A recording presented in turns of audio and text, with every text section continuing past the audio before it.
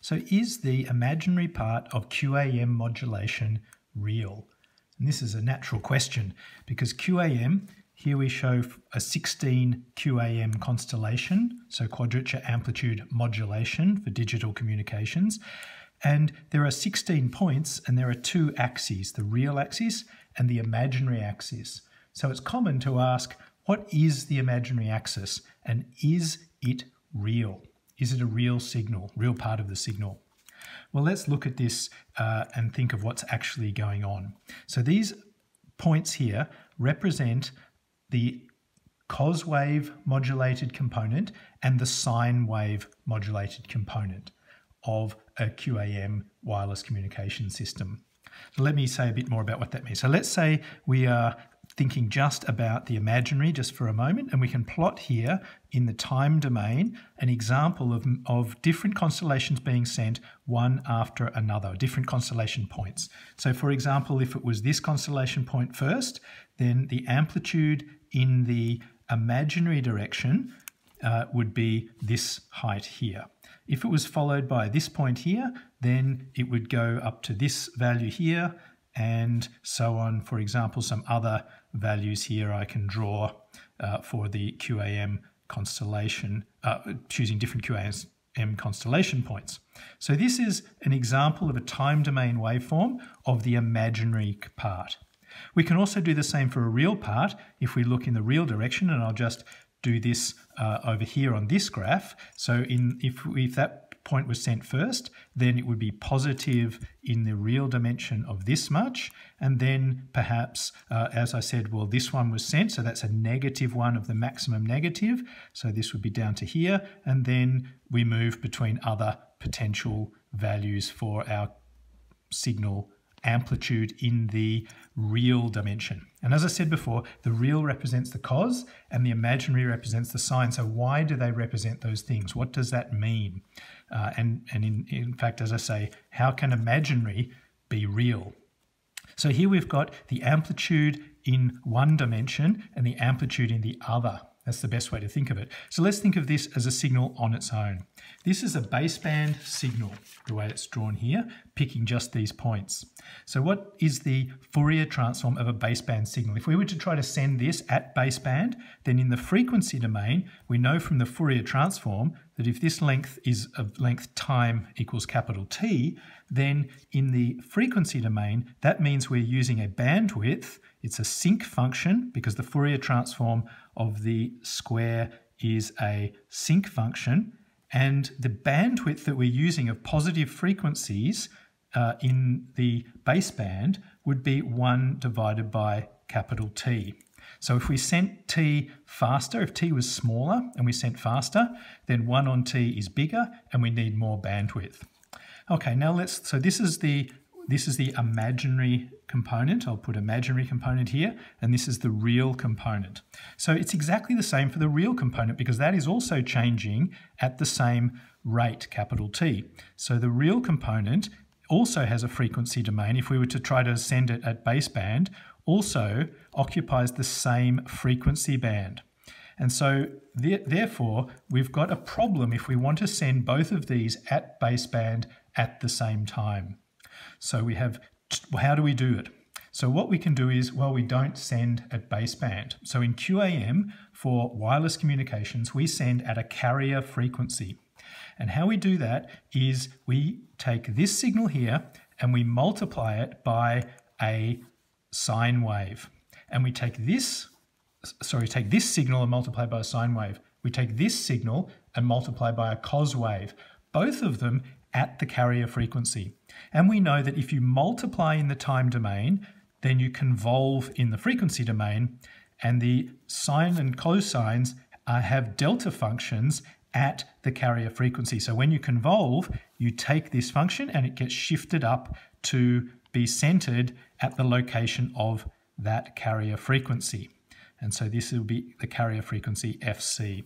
And of course, the same things happens for the negative because that's the Fourier transform of sine and cos. And so if you want more information on the Fourier transforms of sine and cos, see the information in the details below this video. Okay, so this is after you have multiplied by the carrier. Now, if you take this signal here and multiply by the carrier, in the amplitude domain, you get this signal here. So this is the amplitude spectrum that I'm plotting of this waveform multiplied by cos. The amplitude spectrum of this waveform multiplied by sine is exactly the same. Oh, sorry, this one by cos and this one by sine. The amplitude spectrum is the same for both. There's a difference in the phase spectrum. And now you're using twice the bandwidth, as you can see. So across here, the bandwidth here was 1 divided by capital T. That's the baseband bandwidth. Whereas now we have 2 divided by capital T is the passband bandwidth. So in a basic sense, we have 2 signals, which are 2 components of our QAM signal, but they are 2 signals which cannot be sent at baseband at the same time without interfering with each other, because they occupy the same bandwidth and there's no way to tell them apart. They occupy 1 divided by T of bandwidth. But what you can do is multiply 1 by a sine wave and 1 by a cos wave, and then you will be having them both able to be sent at the same time, because they're now able to use twice the bandwidth. And because the sine and the cos are orthogonal to each other, you can send them at the same time because they are orthogonal. But intuitively, you can see how you're doing this is because you're using twice the bandwidth. So here you only had 1 degree of freedom, but you needed to send 2 signals. Now you have twice the degrees of freedom because you have twice the bandwidth. So twice the frequency range open to you, and therefore you can send the 2 different signals. So that's one way of thinking about it. So this is for QAM, and so indeed the imaginary component of QAM is a real signal. It's these amplitudes here multiplied by the sine wave. And if you're multiplying by the sine wave, you get a real signal. It's an actual signal, which is this multiplied by a fast varying sine wave, which is at the carrier frequency. And it really is a signal, and you can send it through the channel at the same time as you're sending the real component, which is this waveform multiplied by a cos wave at that high carrier frequency. And again, as I say, intuitively, you can do it, you can see, because you're using twice the bandwidth. Now, what does this mean just finally for relationship to signals which use the baseband and have QAM, such as is done in digital subscriber lines, in modems for ADSL and VDSL and so on. Let's just think of that for a minute. Well, just to do that, I'll first of all just make a note about how the QAM works for the wireless. So what we're doing here, we've just shown for one data stream, but if you were wanting to use multiple carriers next to each other, as is done in QAM, in OFDM, then you would, we can say you can have one, let's call it a complex number 1. This would be complex number 1 for channel 1. So this would represent channel 1. And you're sending a complex number after complex number after complex number. So that's in the time domain. But now if we just look at one time slot, we could have multiple channels. And this is done in OFDM, and for more information on OFDM, look in the details below this video. But there's a complex number for channel 1, a complex number for channel 2, taken from each different QAM constellation, complex number for channel 3, and so on down to channel N. Okay, so what happens in OFDM is you put all of these complex numbers in a vector, one for each sub-channel in the frequency domain, and then you do an inverse Fourier transform to get a time domain sequence of complex values which are going to be sent in the time domain.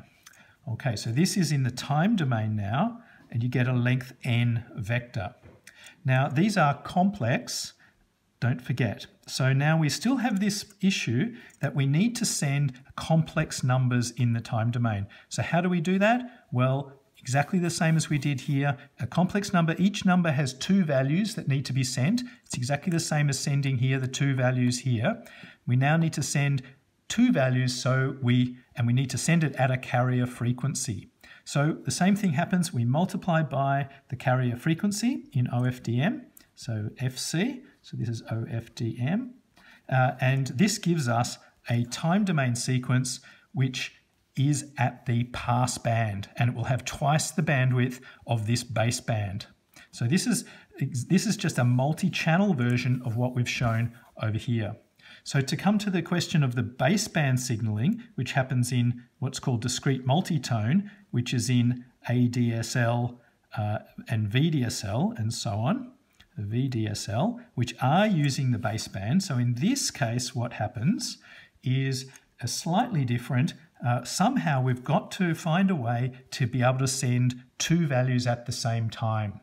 And what happens is that in DMT, at the baseband, the compromise we make, instead of being able to use twice the bandwidth, at DSL we use the baseband, but we use it for twice the amount of time. So in fact, one way to send this signal, if you were to send it at baseband, is you would send this signal first, and then you would send this signal. So you would be using still only this amount of bandwidth, but you would be using twice the time. So again, two lots of resources. One time resource for this signal, another time resource for this signal.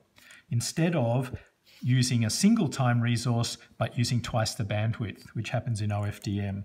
So in this case, what you do is you take your vector of complex numbers, so it's this vector here, and you put them in the vector, and then you concatenate those with the time reversed. So I put an arrow on this. So if this is your C vectored here, down from C1 to Cn, then you put a time reversed version with a complex conjugate in concatenated to get a vector which is twice as long. So this is now length 2n.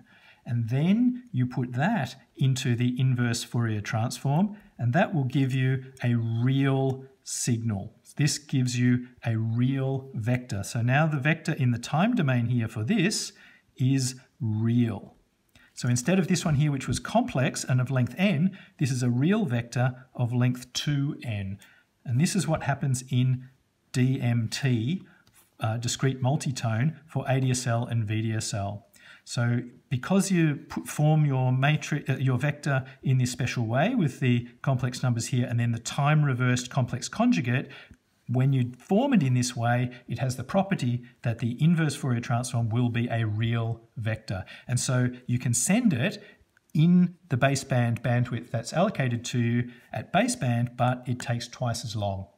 And so that is the way that you're able to send the complex number in DSL in the baseband, because you're actually using twice the time resources. So I hope this gives more insight into QAM and what it means to have a complex component, an imaginary component. And the answer is yes, the imaginary part of QAM is real, a real signal. So if you found this video helpful, give it a thumbs up. It helps others to find the video. Check out the details below the video, where you'll find a link to a web page which has a fully categorized list of all the videos on the channel, and subscribe to the channel for more videos.